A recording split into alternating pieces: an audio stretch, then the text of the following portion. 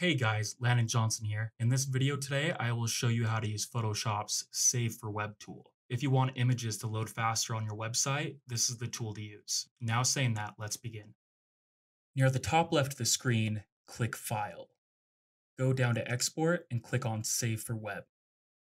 At the bottom left of that window, you will see the file size for the selected image. When saving for web, we want to make sure that that image isn't higher than 100 kilobytes. We will be adjusting two inputs to decrease the file size of this image.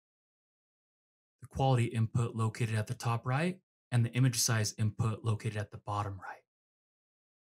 I usually try to decrease the image size before I decrease the quality, but sometimes you have to do both. Once the file size is 100 kilobytes or less, click Save. If you care about SEO for your website, make sure that the file name you choose is lowercase, describes the image, and between each word, you use a dash. Also, I wouldn't recommend using more than 5 words. Here's an example website that I made showing the speed difference between an image saved for web versus the original.